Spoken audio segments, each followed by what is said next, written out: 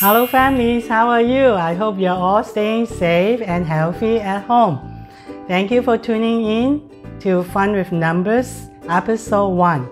My name is Cindy and I'm going to sing a few number songs, and Marie, my colleague, will do some activities. Let's start with some counting. Can you count with me together? This is number 1. This is number 2. This is number 3. This is number 4. This is number 5. This is number 6. This is number 7. This is number 8. This is number 9. This is number 10. Now I want us to try to count the number one more time. So let's count with our fingers. Okay, 1, 2, 3, 4, 5, 6, 7, 8, 9, 10. 10 fingers on our hands. Let's sing the finger song together. 1 little, 2 little, 3 little fingers, 4 little, 5 little, 6 little fingers, 7 little, 8 little, 9 little fingers, 10 fingers on my hand. Yay! And you know what? I know some animals want to join our number songs too. Guess who's coming to sing with us? What's this? It's 2 little birds. 1, 2. 2 little birds sitting on a hill. One named Peter and one named Paul. Fly away, Peter. Fly away, Paul. Come back, Peter, and come back, Paul. 2 little birds here. 1, 2. And now we're going to say bye-bye, birds. Who's going to come this time? Let's see.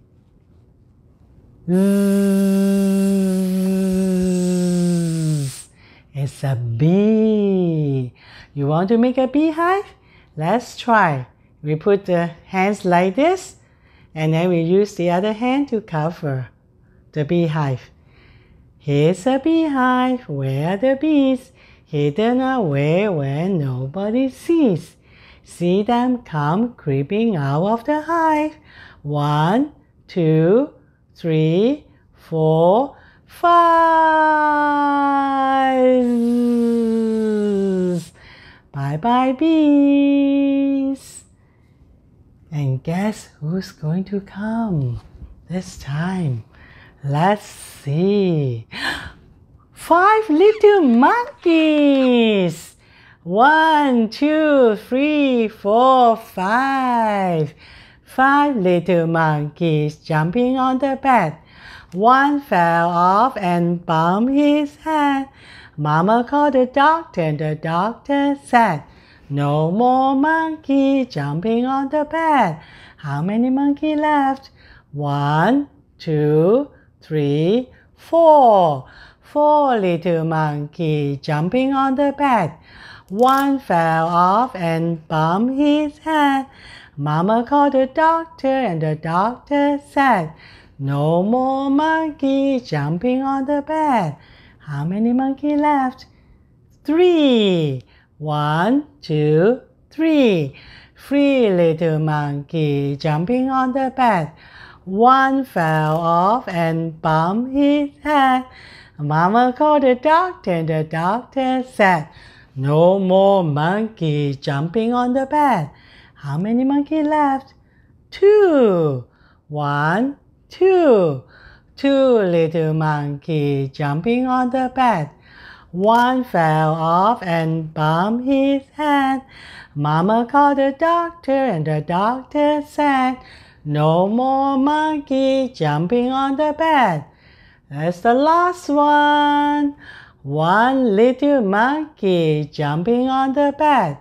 One fell off and bumped his head. Mama called the doctor. The doctor said, no more monkey jumping on the bed. And we say bye-bye monkeys. Bye-bye. Now we're going to review all numbers with our number books. This book is called My First Numbers, published by Really Decent Books Limited, illustrated by Stephen Barker. Let's see what's inside the book. This is 1 elephant, number 1. 2 giraffe, number 2. And 3 lions, number 3. 4 dogs, number 4. 5 fish, number 5. And 6 cats, number 6. 7 monkeys, number 7. And 8 birds, number 8. And 9 bugs. You see all the bugs? 9 bugs. And 10 butterflies. How many animals can you see in this page? Let's count together. 1, 2, 3, 4, 5, 6, 7, 8, 9, 10. They got 10 animals in this page. That's the end. Bye-bye books. Now Marie is going to do some activities with you. Hi families! How are you all doing today? I hope that you are enjoying the first episode of Fun with Numbers. So for the activity, we are going to be doing 2 different activities. The first one is we're going to make a parking spot for cars. And the second activity is we are going to be making a pretend fishing pond that children will enjoy. Okay? So with our first activity, let me tell you what materials we need. Let me just get it. Ta-da! Okay, so for the parking activity with cars, we would definitely need toy cars. So if your child has tracks, cars, race cars, fire engines, trains, anything that they'd like to park, so you can add that to this activity. So I would say collect all the cars that you'd like to use.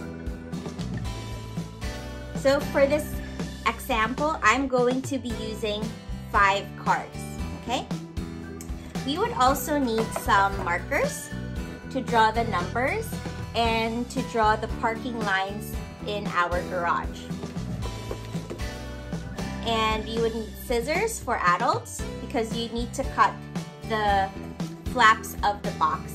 So I already cut it for this episode so that the process would just be faster. And you'd need tape. So for me, I'm just going to use green tape.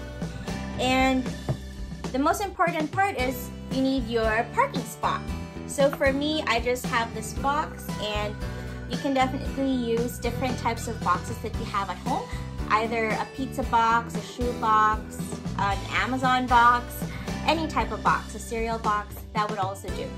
Okay, so let's begin. It's very simple, and it's something that children can enjoy over and over again. So if they become bored, then you can definitely hide it for a few days and then bring it out just to rotate the materials that you have at home, okay? So the first thing that I'm going to do is I am going to be cutting pieces of tape that I will be attaching to the cars. So adults, you need to do this cutting So because I have 5 cars, I would definitely need 5 pieces of tapes.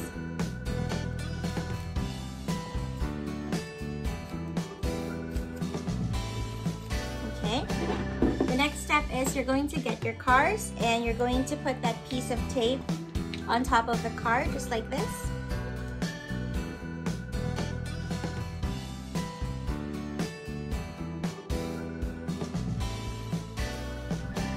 To be numbering them using a marker. I'm going to choose a marker. Parents, what you can do is, if you want to help your child to write the numbers and they don't know how, you can do hand over hand and you can show them how to write the numbers. So for me, I have written 1, 2, 3, 4, and number 5. And so I'm going to put the cars aside and I'm going to get my box. And with your child's help, you can both decide where you'd like to have your entrance. So you can ask your child if they'd like the entrance to be on the longer side or on the shorter side. Okay? So definitely, if you want more space, then you would choose to make the entrance the shorter side. So I'm going to cut an entrance. It's a little bit tough. The harder the cardboard you have, the tougher it is to cut it. So for me, I just made a flap just like this. So 2 straight cuts, and there's a flap for the garage. Okay, so this is the entrance. And you can also put the words open over here and then close over here. So you can help your child to write the letters of those words.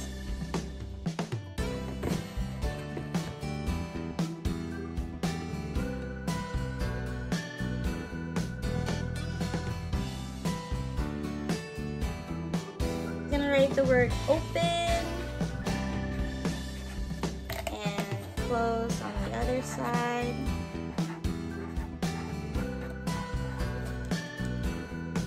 So definitely, if you have preschoolers, you can involve them in getting to know their letters. So let me just show you. Open, and if it's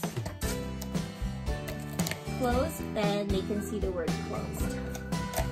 Okay? And then the next thing that we are going to be doing is we are going to be making our lines for the parking spot. So you can also introduce to your child the different types of making a parking line. It could be straight, it could be wavy, it could be curly, it could be swirly. So it's up to you and your child how much creativity you want to put into this. So I'm gonna get a few markers and I'm gonna write those lines, and also I'm gonna be putting numbers.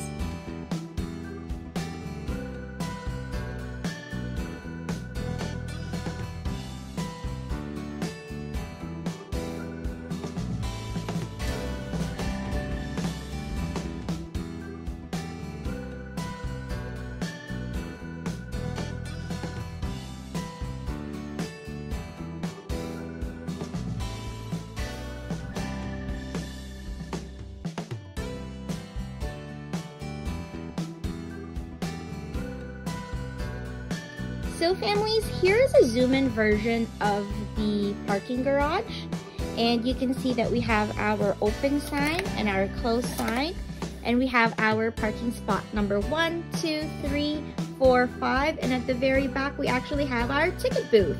So I put the green tape so they can associate green with money, so they have to pay over there. So the basic concept that we'd like to teach children here is matching numbers. Matching the numbers that we have here in the parking garage with the numbers that they have, okay, with the cars. So I have number 1 here, park it here. Number 2, go in the number 2 spot. Number 3 goes in the number 3 spot. And number 4 goes to the number 4 spot. And number 5 goes in the number 5 parking spot. And if you have people or Legos, or you can make paper people, and you can put a person over here as the person collecting the tickets or taking money. And so this is a simple yet fun activity that you can do with children at home. And again, you can be as creative as you like. You can put a few drawings, you can talk about making straight lines, making curves, and you can add more things to it, okay? So I hope you enjoy this activity, and we are now going to our second activity. We are now going to be doing our pretend fishing pond activity, and let me tell you what materials we would need. So first of all, we would need a large container, such as this. If you have any small basin, or if you have any small Tupperwares at home, you can definitely use those. And we have to get some carton. This would be our pretend fish later on. You would need some scissors to cut those fishes. You would need some markers if you'd like to draw the little fish. And you would need spoon to catch the fish. So I would suggest parent get 1 spoon and the child get 1 spoon, and same as for the container. So this containers will be where we would be putting the fishes, okay? And last but not least, you would need, of course, water. You would need water. If you prefer to play this activity when your children are taking a bath, you could definitely do this one in the bathtub as well. Okay, and just to let you know, if you are planning to do it indoors, make sure that you have towel available in case there's any spillage of water, okay? But this is a fun, a little bit messy activity, but it would sure prolong your children's attention and engagement, okay? And you can definitely do a lot of different skills, such as turn taking, sharing, counting, sorting. So many different skills that you can teach your child with this activity. Okay, so first things first, we are going to be making the fish. Oops. So to make cutting simple, and if you are introducing cutting skills with your child, definitely you can help them by holding the piece of cardboard. And we're just going to be practicing cutting straight lines and making little squares. Okay, I'm just gonna do that really fast and show you. So I'm gonna show you that I've cut a few strips of paper over here. Okay, and I'm going to quickly draw. So if you're with your child, of course, take your time. And for me, I'm going to be drawing a few fishes.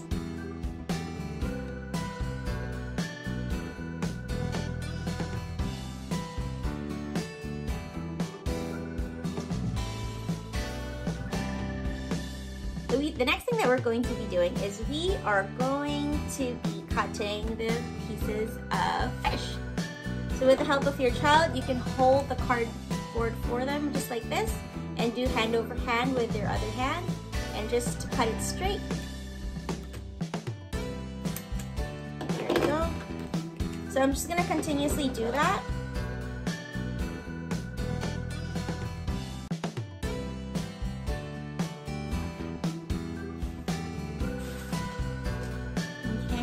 So the more fishes that you have, it would be better if you had a bigger container or a bigger basin. So I'm just going to show you the little fishes that we have over here, our pretend fishes. And the next thing I'm going to do is I'm going to have the containers ready. Okay.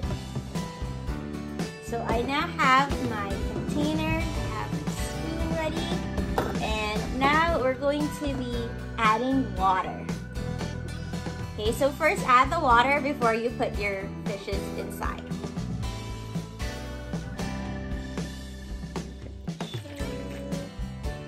We have now poured the water in the basin, and so we are going to be adding our fish. So you and your child can take turns adding the fishes that you have. And the concept of this pretty much is also teaching your child patience and turn taking and sharing with you.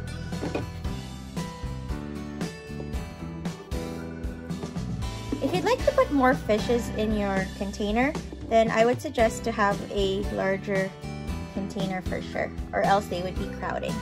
Okay, now that we have our fishes over here, you're going to take a spoon, and this also helps promote their fine motor skills by trying to keep the spoon balanced in their hand. So you can choose which container is for the adult and which one's for the child. So for me, I'm going to scoop a little fish and put it in my container. And you can take turns until all the fishes are finished and have been taken from the water, and you can count how many you have collected, how many blue fishes, green fishes, or pink fishes you've collected. So in my case, I could be doing that. Families, so remember, before you throw out those pieces of cardboard that you have at home, you can definitely make them into this little floating fishes and do a fishing activity with your child. Ta-da! I hope that you enjoyed the circle time today and the 2 different activities that we did for episode number 1. Thank you so much for watching, and we'll see you in episode 2. Have a great day, everyone!